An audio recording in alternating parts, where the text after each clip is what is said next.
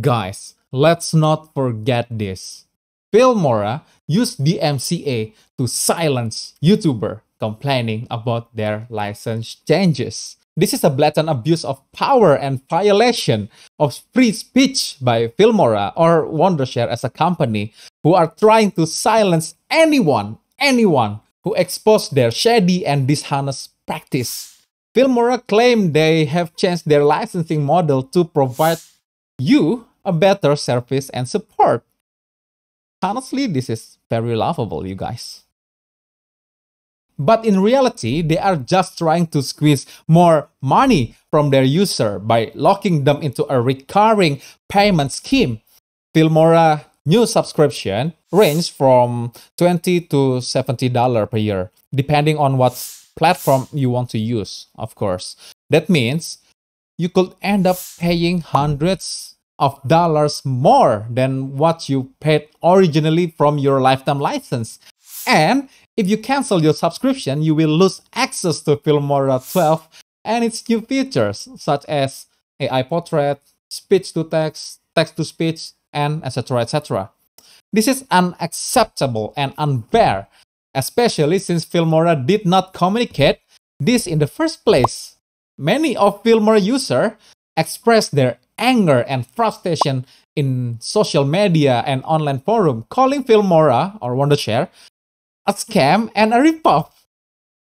My favorite creator, Daniel Batal, he made a video exposing Filmora license change and how they affect him and his viewer because he was Filmora Brand Ambassador. He was Filmora BA.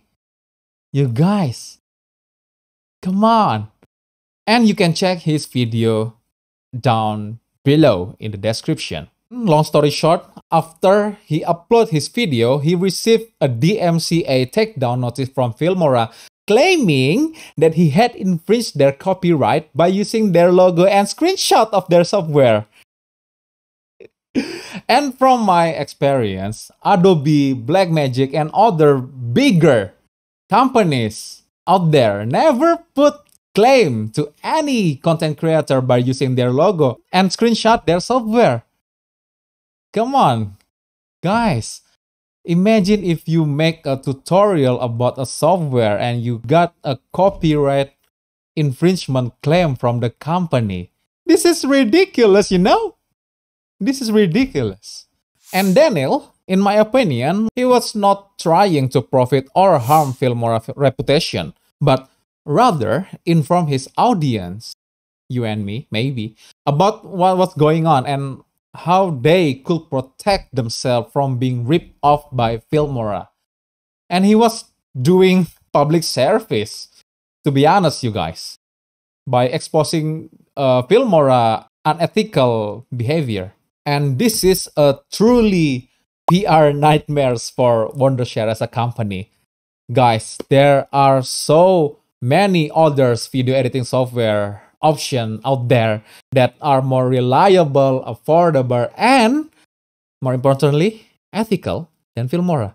If you are looking for alternative, check out the link in the description down below, or you can check this video. Okay, so guys, what do you think about it? Are you a Filmora user? Please drop your comment below and express your feelings about it. And I'll see you in the next one.